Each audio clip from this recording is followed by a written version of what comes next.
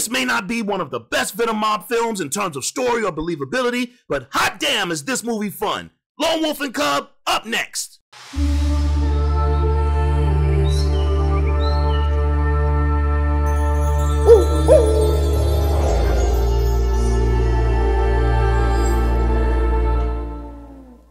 Mortal Kombat, aka Crippled Avengers, aka Return of the Five Deadly Venoms, is a 1978 Shaw Brothers movie directed by Chang Che. In this film, director Che pulls out all the stops by casting the Venoms, Johnny Wang Lung Wei, Yang Xun, Yu Tai Peng, and Chen Quan Tai, with the former playing the unfamiliar role of villain. Quan Tai plays Tu Tin To, a tiger-style expert who once was a great hero, but has become corrupted by evil due to a family tragedy. One day, while Tu is away on business with his henchmen, played by Wang Lung Wei, 3 warriors from a group known as the Ten Nan Tigers invade his home, kill his wife, and chop off the arms of his young son. When Tu arrives, he gets revenge on the 3 assailants and assures his son, who has survived, that he will make metal arms for him, so that he can function. Years later, Tu's son grows up to be a muscular Lu Feng, and after 17 trials, the father-son duo managed to come up with a pair of metal arms that are comfortable and complements the tiger style, which the son has now mastered. The incident with the Ten Nan Tigers created such a chip on the shoulders of Tu and his son that they take over the entire town and rule it with an iron fist, pun intended. Enter our heroes.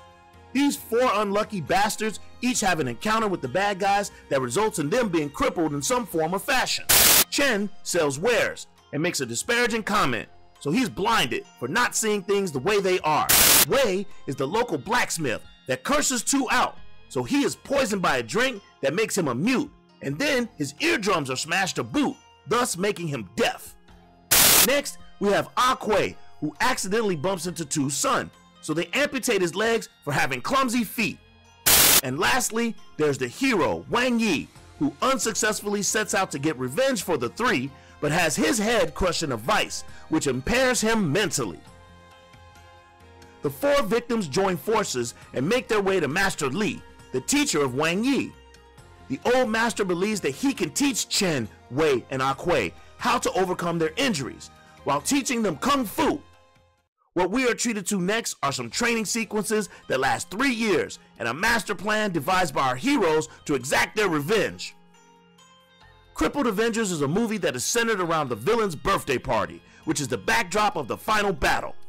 Leading up to that match are some subsequent fights with Chen and Wei versus Wang Lung Wei's Mr. Wan, a bevy of throwaway soldiers, hopeless schemes, and a few cameo fights from guests who have come into town to celebrate Tu Tin To's birthday with him. One of the best showdowns in the film, and probably one of the most iconic, is a contest between our heroes and the muscular Yang Xun.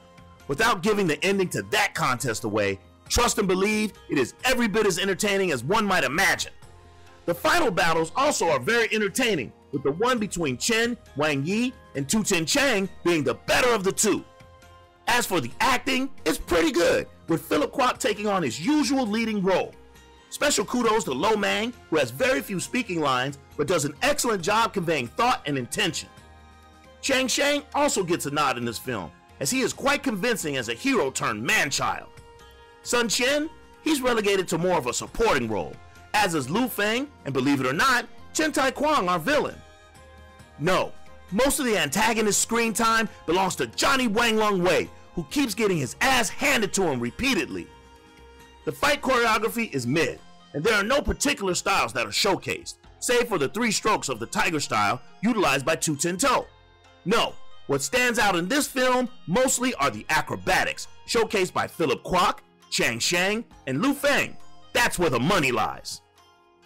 This movie, despite its fun and high entertainment value, does have its shortcomings. I mean, the suspension of disbelief that's required in this film is astonishing. We are to believe that 3 of our 4 protagonists become kung fu experts in 3 years. We've got Chen, who has the hearing and intuition that rivals, if not surpasses, a certain Marvel hero. Yeah, right. We've got Wei, who is able to punch, with precision, a suspended jar through a spinning wheel of fire. We have an incredible form of sign language, We've got poles that bend back into perfect shape by hand, and metal hands that shoot darts and can extend on demand. The alternate titles of this film seem a bit unnecessary, but it's understandable as a marketing ploy to bank off of the Five Deadly Venoms cachet. Though some may find the exploitation of differently able bodies distasteful, please understand that this was a trope of the times, no different than the blaxploitation films that soon came thereafter. Speaking for myself, I thoroughly enjoy Crippled Avengers, aka Return of the Five Deadly Venoms, aka Mortal Kombat. It's a fun time with decent fight choreography, but a little light on story. It's got some unforgettable moments and a few standout performances. There's also a powerful underlying theme about overcoming physical challenges, which I loved. So I would definitely recommend it and give it 7.5 kicks. Well, that's all for now. Tell us how you feel about Crippled Avengers. Is it your favorite Venoms Mob flick? Comment below and let us know. And please, don't forget to click that like and subscribe for more great content. Until next time, this is the Lone Wolf signing off. Peace and what's up?